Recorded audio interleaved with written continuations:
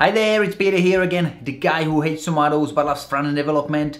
Today we will have a look at a website from Italy. We will have a look at the Locus Solus.it and we will deconstruct some of the GreenSock and ScrollMagic animations.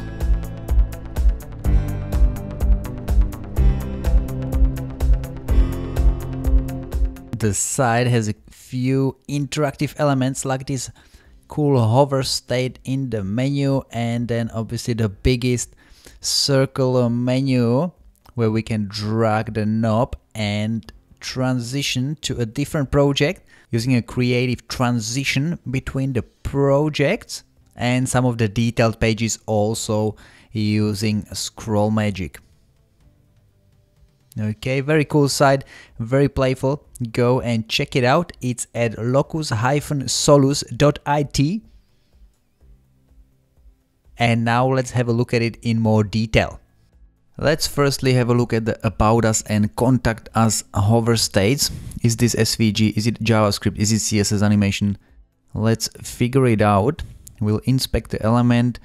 We'll try to trigger the hover state and see if the CSS animation is triggered, but as you can see, the hover state is not animated using CSS. The CSS animation are still empty, which means that the 4 spans inside of the link are animating using JavaScript.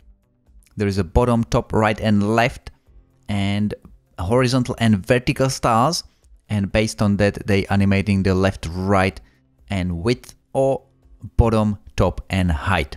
You could achieve similar effect by animating the scale X and scale Y, changing the transform origin points to different side of the borders.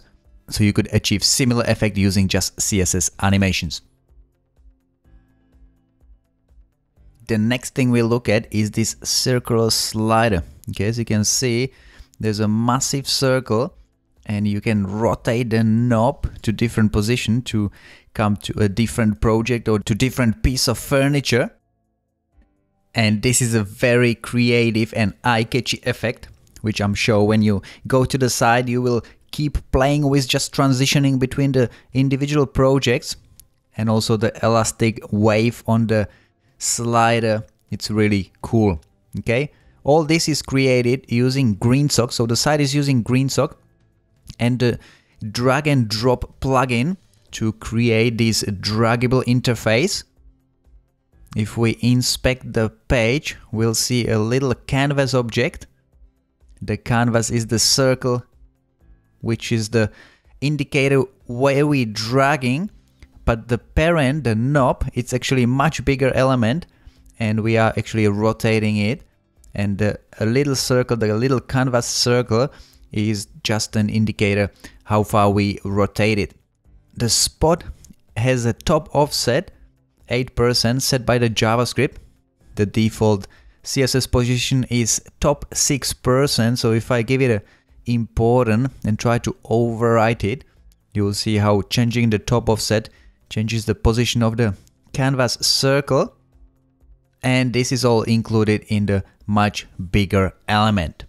As I said, the parent, the knob, is a massive object which rotates using the Matrix 3D. If you've never used Matrix 3D, it's quite complex calculations. It has 16 numbers inside of it, so you could transform using Rotate 3D and Translate 3D like this, or you could split it into the Transform Matrix 3D, which gives you 16 values inside of the brackets. Okay, so if you would calculate the number of values inside of here, this is 16 as well. Okay, so what all of them mean I won't cover in this tutorial or in this deconstruction, but feel free to refer to the Code Drops Matrix 3D reference to find out how it actually works in more detail. And now let's have a look what are the circles during the transition. Okay, so once we transition to a different project, you'll see a nice creative transition. So what are these circles coming on the screen? Let's try to figure it out looking through the DOM.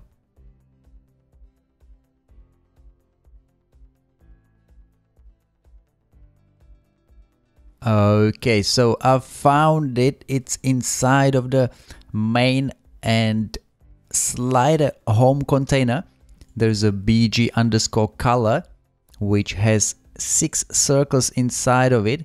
And these 6 circles are what creates the transition. Okay, based on the class, it has a different color. What's inside of the circles? Let's pause this for a moment and let's have a look what's inside of it. We've got an image which is a 10 by 10 pixels, square pixels. Not sure what that is for.